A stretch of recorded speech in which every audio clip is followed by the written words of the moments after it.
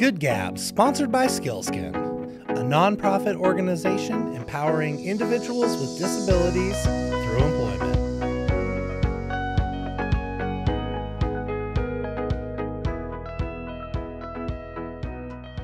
Good morning, everybody. Today we have the great pleasure to have Patrick Stryker here with the Office of Neighborhood Services. Patrick, thanks for joining us.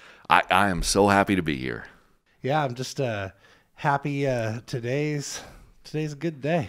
How's your day going, Patrick? It's pretty good. It's a Friday. Yeah. That's always a good thing. No doubt. Well, we're really excited to have you here today. A lot of stuff happening in the city. I noticed, when your name came up on our podcast, we kind of worked together. You were my boss for a short period of time. Very short period. Yeah, it was nice. As I was coming into Skillskin, you were kind of leaving the board in your service. And, Yeah. You worked for Skillskin too, right? I did. I worked there for, I think it was 4 years. That's something awesome. Like that. Yeah, it was great. I had a great time there. Started off as a staffing manager in the employment department, and then in short order ended up becoming the director of employment services. So I had a great time. Well, Brian Beeler says hi, by the way. I love Brian.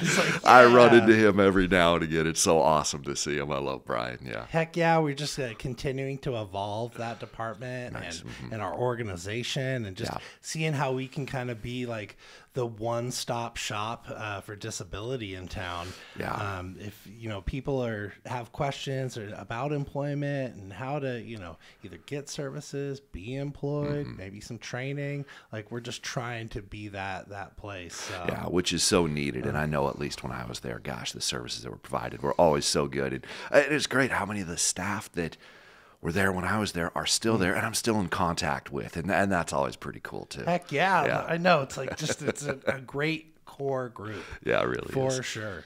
Yeah. Well, we're interested. It's like, how long have you been in Spokane? Oh gosh, I moved out to Spokane in '97 when I graduated high school. So back when I was a young man, and I look at all the gray hair, because this is like on video too. Oh yeah, guys. Yeah. Oh yeah. How's my beard look? We looking good. It's amazing, right? I know, fellow man with a nice beard. Makes me happy. But came out in '97, went to Whitworth. Did 4 years there, loved it, and then went on to get my master's of business administration.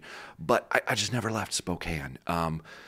Came out here for college, thought I'd end up going somewhere else. And, the Spokane slogan, near nature, near perfect.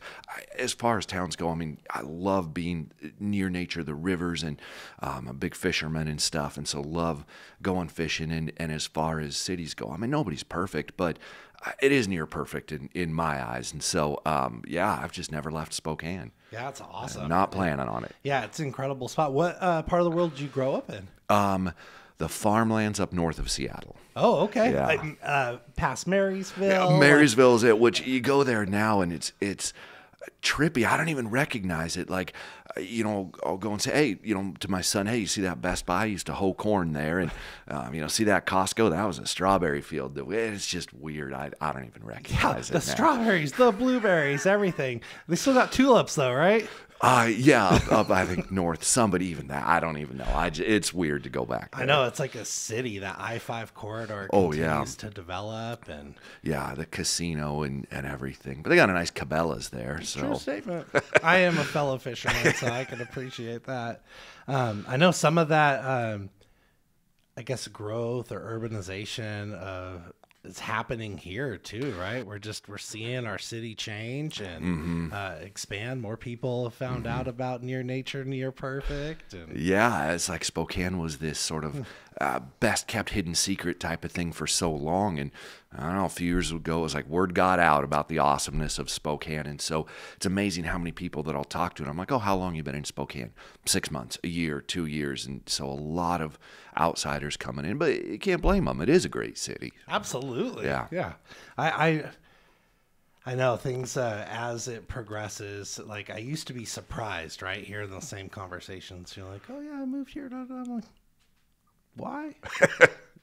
But then, the early 2000s happened, and just watching that transformation, and we've got an amazing city at this point. Yeah, we really do. And I love that there is still that kind of to some degree, almost a small town feel. And like I said, we've got all the nature that surrounds us, but we have everything you want in a big city, except a zoo. That's the one thing we don't have. And my son brings that up. He's 10, almost 11, and he brings that up constantly. Like, Dad, why don't we have a zoo? Why don't we have a zoo? Well, I don't know. But other than a zoo, we got about everything you'd want.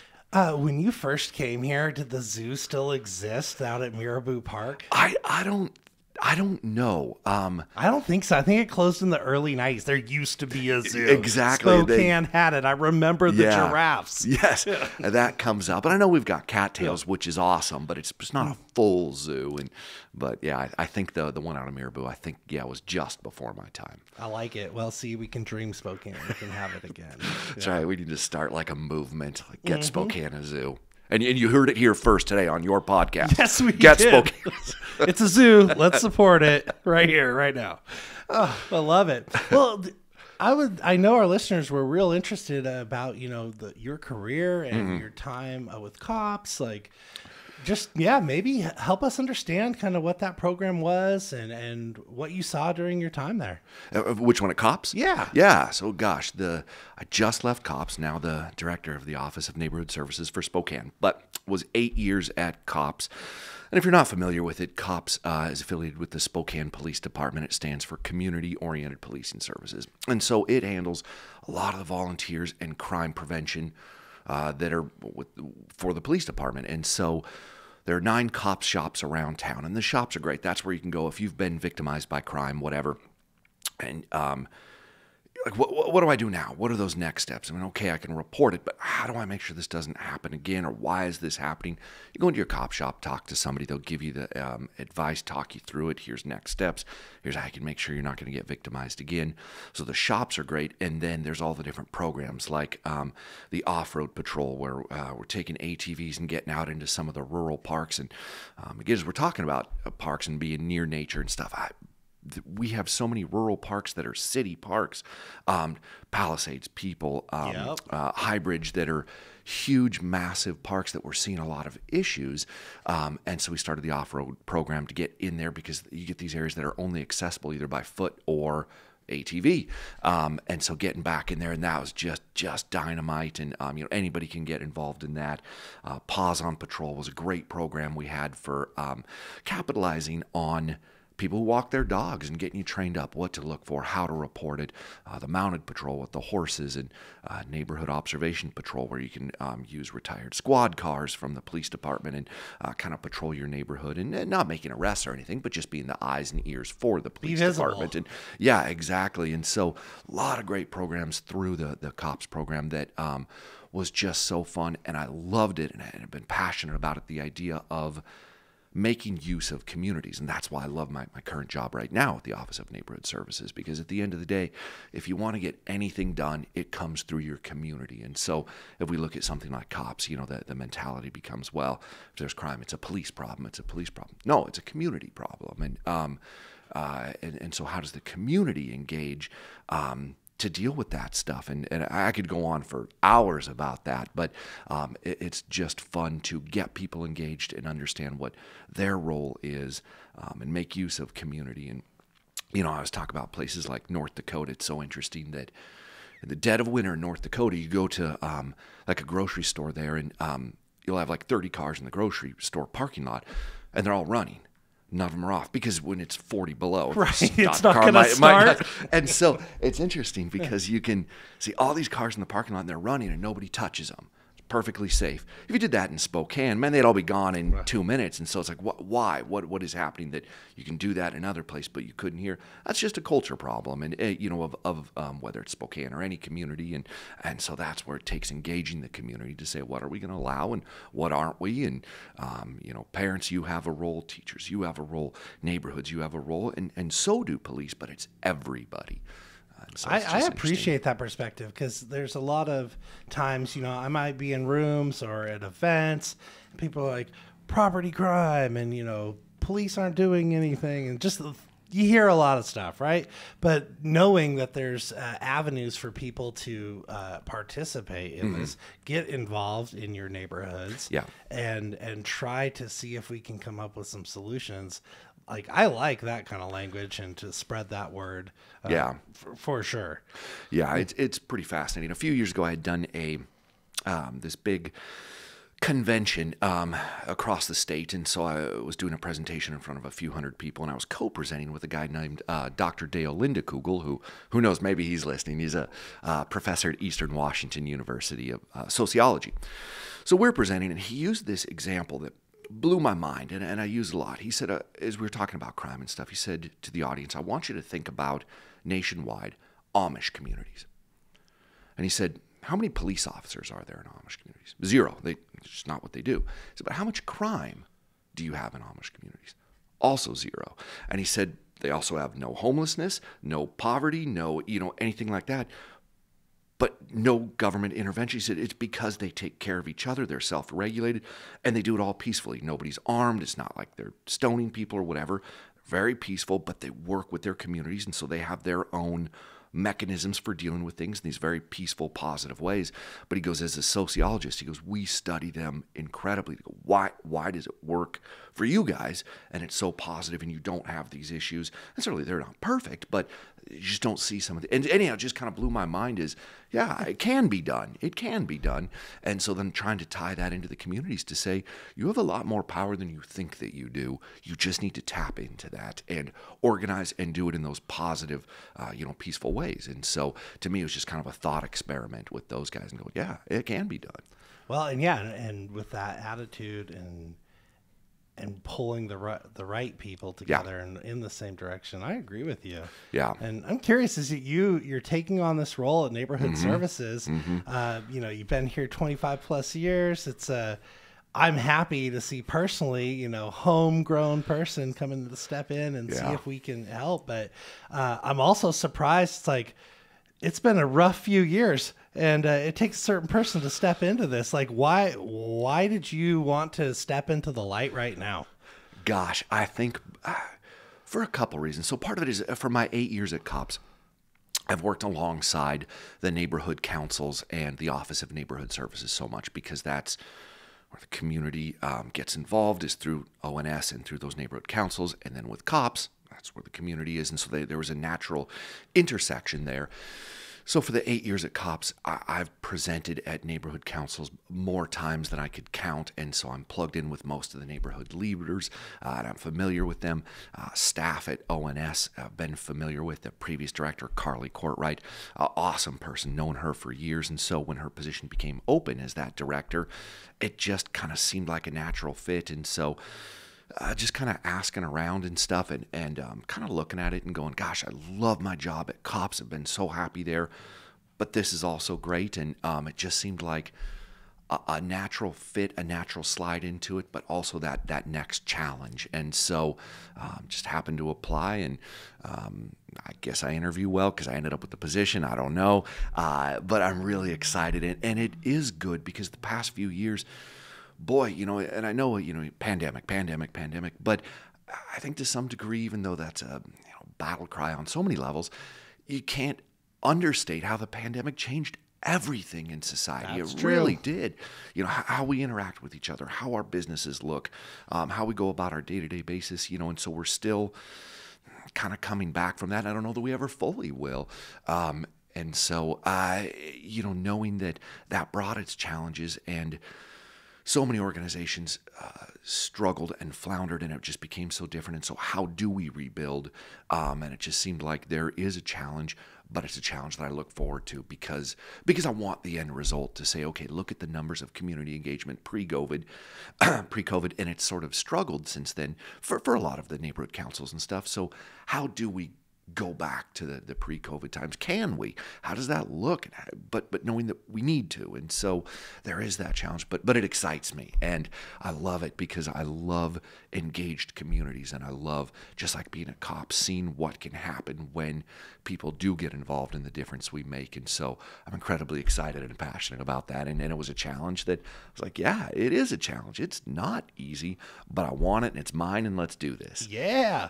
Well, so for those who don't really know about, the Office of Neighborhood Services and kind of all the aspects that you get into, maybe help us understand a little bit about, why it exists and, how that office engages. Yeah, so we'll nerd out for a minute, I Yeah. guess. The Spokane City Charter was added to, and gosh, I think it was 92 or something like that, that the people voted to add this idea of the neighborhood councils and the community assembly, which is sort of the representatives from the neighborhood councils that come together, and the Office of Neighborhood Services. So that was actually put in the charter, which is basically, your city's constitution, more or less.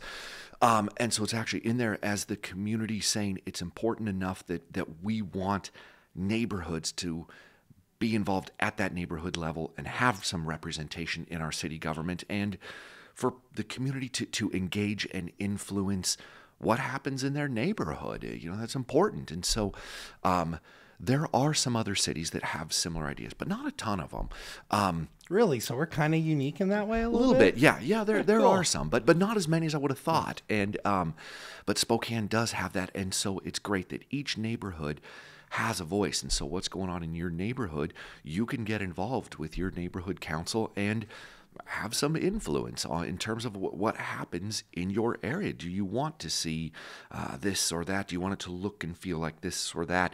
And so you can have a voice instead of having to always come to like a city council meeting and address city council. You can do it at the neighborhood level. And so ONS then is the charter department to help facilitate that, help work with the neighborhoods, and make it as effective as we can be so that people do have a voice. And I love it when I hear these stories of neighborhood councils that that were seeing an issue in the neighborhood.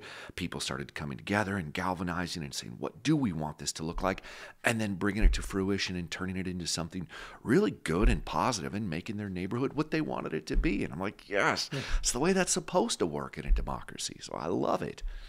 Okay, so I'm really curious now. I'm thinking about some of like the big changes that have happened in neighborhoods. I'm thinking about the Perry District, Garland, the Monroe Corridor. So neighborhood councils kind of helped affect some of that change. Is that fair? Yeah. And so, at the end of the day, the final decision is still going to rest with, the mayor's office and city council. But the whole point of the neighborhood councils is to be that liaison of the community and what they want with your city government to provide that input. And so, yeah, they can absolutely affect change. And it's just awesome to see it.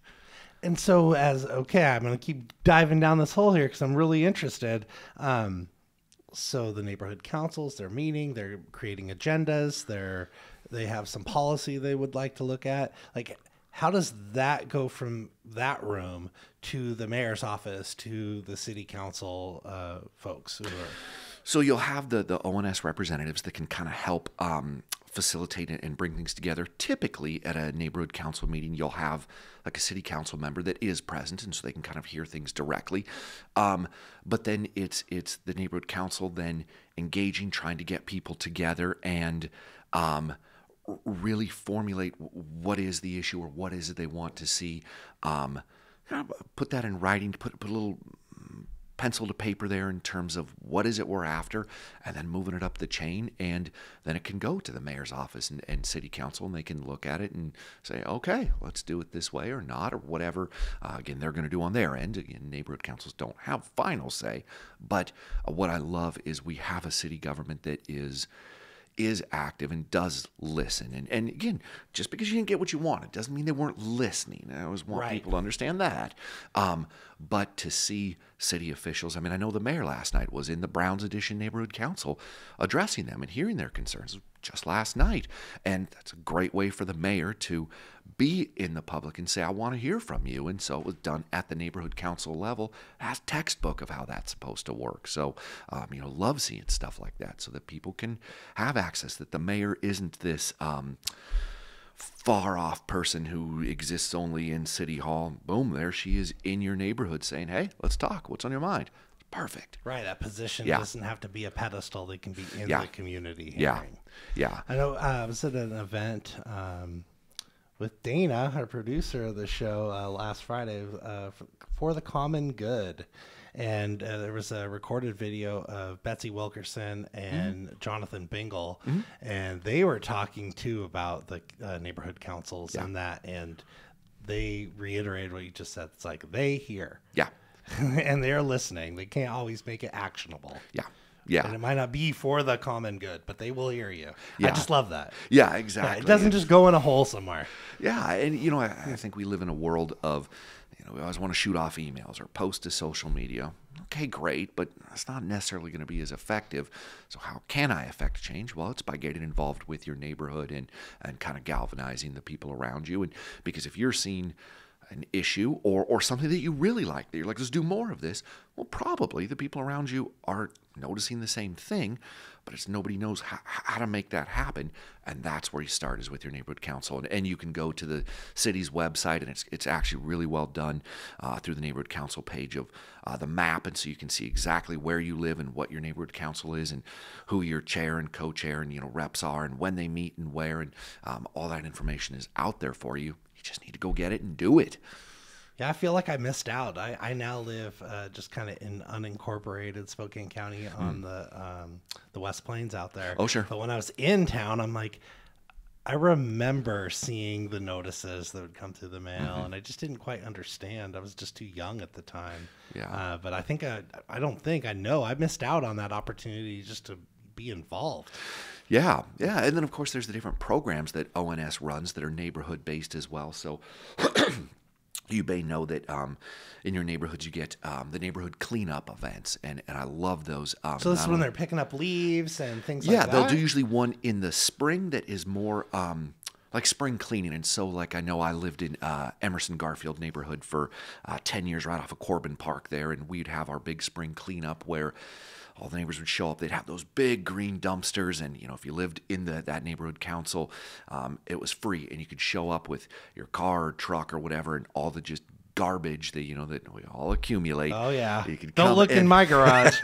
Exactly, you could come and just clean it up, and it was a great way to clean up your neighborhood, start talking to your neighbors, and working through the COPS program. I can tell you, even if you look at something like neighborhood cleanups, there is a concept called crime prevention through environmental design, which is the idea that goes really deep, but and there's all kinds of aspects to it, but one of them is neighborhoods that have a lot of junk and the graffiti and the cars on blocks and stuff. You're going to get more crime statistically than if your neighborhood looks sharp, and if you're sending that message of people don't care what goes on around here versus people do care, that affects crime. So even those neighborhood cleanup things, we were involved with that through the COPS program, because no, if you're trying to have a crime-free neighborhood, one of the things you can do is clean up your neighborhood and send that message that, no, we care what goes on around here, so don't try your shenanigans around here.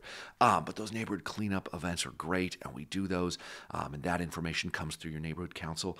Traffic calming, man, I tell you, 15 years ago, it wasn't a big thing, but boy, the past 2, 3, 4 years, traffic concerns and speeders and stuff like that has really risen as one of the top concerns in the city.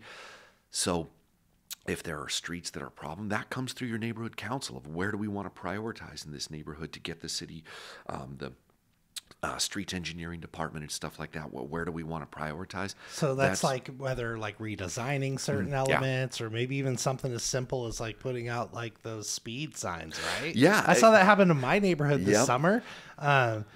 Thank goodness one of my neighbors definitely knocked on the county's door a few times, and we got one of those electric signs that had a little light that flashed on it. It worked. I kind of sat on my porch and just watched people would be cruising through, and it's like a 25 mile an hour there. People are doing 45, and man, it changed behavior for a while. It does. And that was cool. And so those are available during the summer months through ONS. And again, how do you request those? Through your neighborhood council. You probably saw those yellow signs that said neighbors drive 25. Yes, again, I saw that all up in Altamont by my parents' house. Yeah, it's just a good reminder. I mean, is it a game changer, those signs? Well, no, but you're always going to have people that just don't give a rip one way or another. But I think when it comes to something like speeding, most of us, it's just good, normal people that were rocking out to, Led Zeppelin and lost track how fast you were going. And you see either that flashing radar or the sign, and you look at your speedometer and go, yep, going a little fast. And you slow down. And so it really does make a difference for average people that were just driving. But again, that's through ONS and neighborhood councils.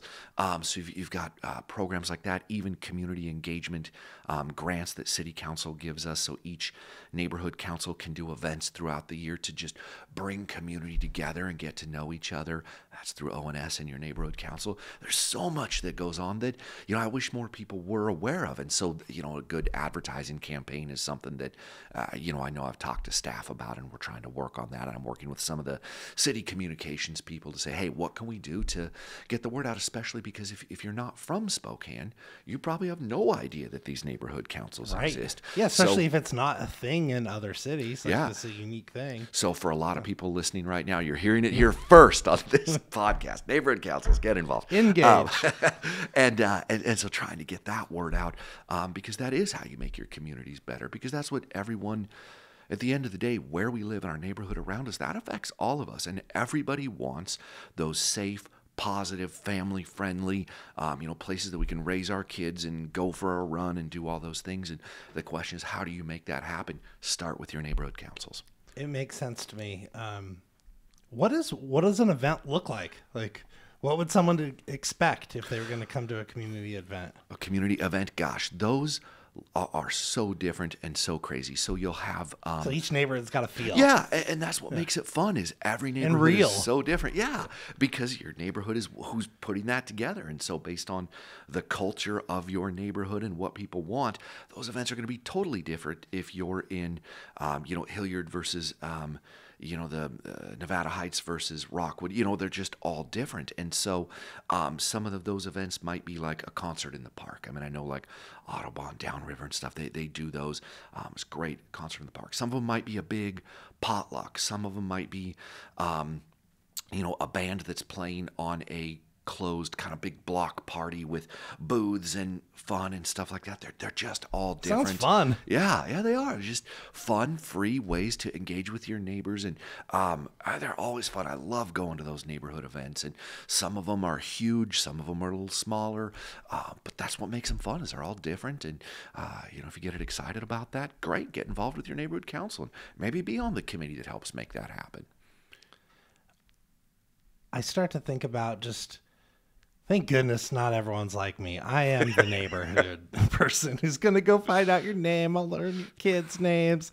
I'll figure out what's going on because I'm genuinely interested in people. So I have a pretty good, relationship with my neighbors and just learn what's going on. But I hear a lot of my friends, they talk about, like, hey, yeah, what's your neighbor doing? I don't know their name. Yeah. That seems dangerous to me. It's like, what? You don't know your neighbor's name? It blows my mind. And one of the things I've talked about, particularly with cops and stuff, is it's amazing to me how many people I can tell me what their best friend who lives 300 miles away had for breakfast. And I'm like, how do you know? Well, because he put it on social media. Like, okay, but tell me what your next door neighbor's names are and what they do for a living. They're like, I don't know. Why don't you know that? Well, because they're not on social media. Well, as a community, I think we focus on things like social media, and so we end up losing that sense of what's happening around us. And this is a big thing. A little while ago, I was talking about CPTED, that crime prevention through environmental design. Blows my mind how even architecture affects how we interact with each other. If you think of old neighborhoods, when I lived in Corbin Park and those big Victorian craftsman houses, those big front porches. And in the old days, that's what you did at the end of the day. You sat out on your front porch, so you knew your neighbors, you could see what's going on. But once the TV was invented, people were like, well, I don't want to hang out on my front porch anymore. I want to watch TV. And so now then, houses in the 50s and 60s started being arranged to having TV rooms.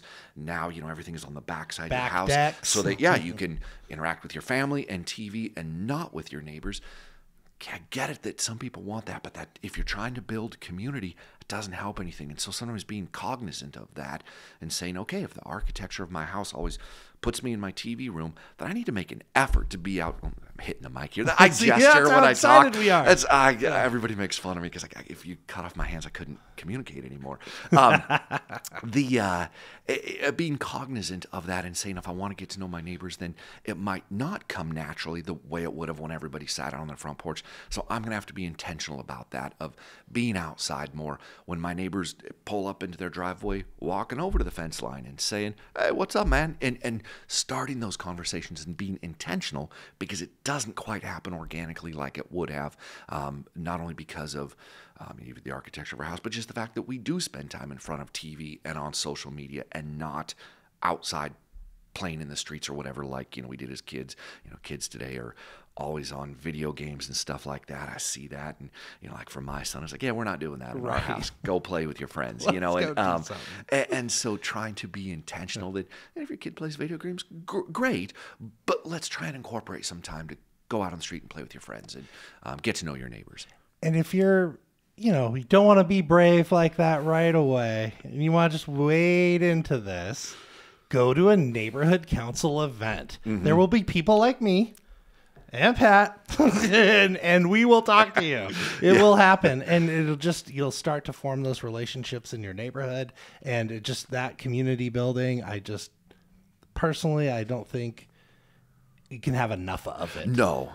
And what's funny is how often I think people just have never gone to something like that. And it's like, come on, get outside your comfort zone. Just go. And it amazes me how many times I'll hear from somebody like, yeah, I went to this, block party or one of my community parties. And like, you know what?